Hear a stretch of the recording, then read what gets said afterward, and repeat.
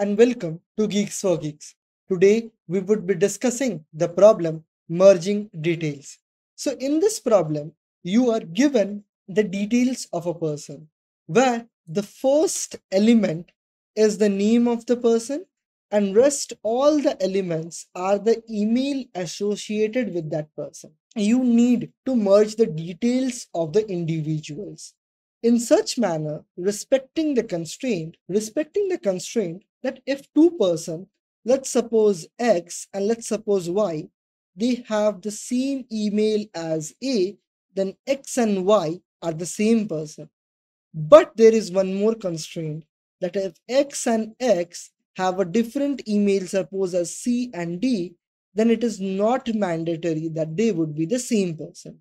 So yes, two people have the same, summarizing this, it would be that two people can have the same name, but two people can't have the same email. So we need to merge the people who have the same email associated with them. So now let us evaluate the sample test cases.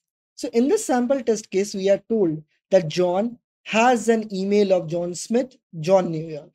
Then again, there is a person known as John, and they can be a different person because same name does not depict that they both are the same person. But these two email are the same. So this means that John has three emails, that is this, and this. And Mary has this email, John has this email. So yes, this is the answer. So now this problem is very easy to guess. That is, let's suppose, see what is the common link? The same name is not the common link, but the same email is the common link. So what we can do is, for a particular person, we can just have the email and then we can check the email of all the rest of the person. And if they match, then we would merge that person. We can do that. Translating the same in Hindi is that हमें अगर कोई बंदा या बंदी मिलती है और हमें उसके ईमेल भी पता रहता है, तो हम बाकी लोगों का ये चेक करेंगे कि वो सेम ईमेल वहां पे एग्जिस्ट करता है कि नहीं. अगर वो एग्जिस्ट करता है तो हम उसे मार्क कर देंगे कि हाँ, उसके वो यही बंदा है और उसके सारे ईमेल उठा के इसमें हम लोग ऐड कर देंगे. So this is what we would do, repeating the same thing so that you would have a proper understanding. For each person, we would just check that suppose we got John Smith. So for all Mary and next John and for again John, we would check if John Smith is present or not. If it is present, we would merge that and we would mark that yes, this John is already processed as of now. We know that for a particular element, we would check all the elements. But how much this is feasible? We are thinking in a direction, but how much this is feasible? Will this be able to fit this in the time limit, given time limit? The maximum number of details is 1000 and details.length is 10. So for one person, there is 10 emails associated. So for 1000 person, which is the number of person, there is 10 to the power 4 email associated. So if we have one email, then we need to check 10 to the power 4 other emails that is present in this. So if we generate 10 to the power 4 emails, then multiplying 10 to the power 4 is 10 to the power 8 email. So yes, in total, we just need to check 10 to the power 8, which is equal to 10 to the power 8. So if the total number of operation is less than equal to the number 10 to the power 8, then yes, that is feasible. So yes, we can move forward in this direction. Now, there are some other constraints too, which I want to convey before implementing this, that we need to return the result in the sorted form. So we would be taking help of a set to store the sorted form and to remove the duplicacy. Because if you observe that John Smith and John Smith, this email is present 2 times.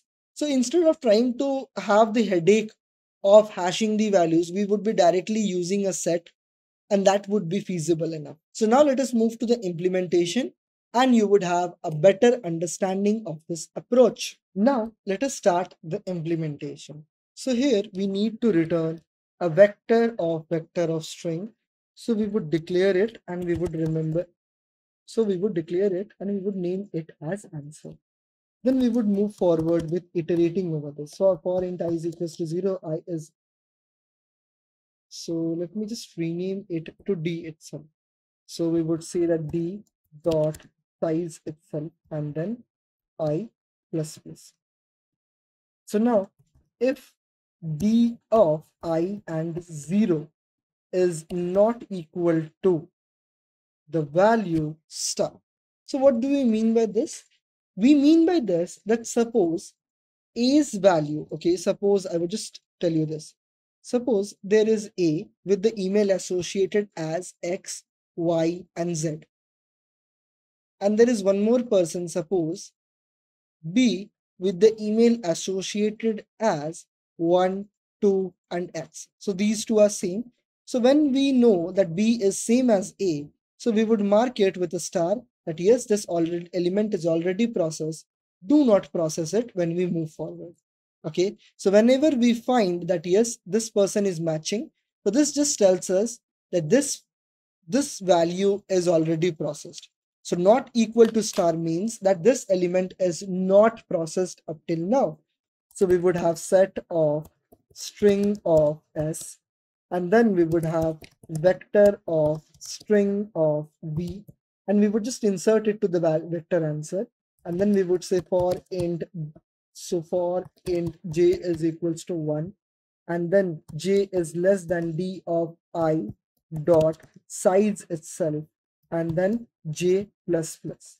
And then we would say that s dot insert d of I dash j. So I to j is less than this. That means this would evaluate all the emails of the person. So now after we get out of it, we have inserted all the emails of the particular person. So now we would try to find all the emails associated with the current person with all the other emails of the person. So now we would start processing the other people's email. So now for int j is equals to I plus 1, and then j is less than d dot size itself and then j plus plus. And then we would say that if d of j of 0 is not processed, okay, so not processed. So then we would go down and we would say for int k is equals to 1. This is accessing the emails of that person, okay. Then k is less than d of j, d of j, d of j dot size itself, and then k plus plus. And then what we would do is we would start searching that element. So if s dot find the current email, that is d of j of k, is not equal to s dot end, that means this element is present. Because if this element is not present, then we would point to the last. But if it is not pointing to the last, that is means it is pointing somewhere. That means this element is present. So first we would mark that this element is to be processed, already processed. D of j of 0 is processed. So after this is processed, we would go down and we would say for int k is equals to 1, k is less than d dash j dot size itself, and then k plus plus. And then we would say that yes, all the emails of this person, we need to insert it. That is d of g of k. So it is just inserting all the emails of both the person. First person is already inserted here. We found a match that see this element is already present. So we would start inserting the emails of this person also. So after all this emails is done and all these elements, the values are processed, we would start finishing that. So v dot push back the value d of I dash 0. First we would insert, so we need to do it at this position. Okay, so first we would insert the name itself. Then what we would do is for auto e dash s, and then we would say that v dot push back the element E itself, and then we would say ans dot push back the value V itself. And then now you can sort it and then reverse it, or directly sort it using the reverse iterator. That is ans dot r begin and then ans dot r end. So yes, this is also sorted. So now we would return the value answer. So submit this and see. And yes, we got an EC. So now, if you were here till this point of the solution, consider liking the video and commenting on the video with a 1 or understood.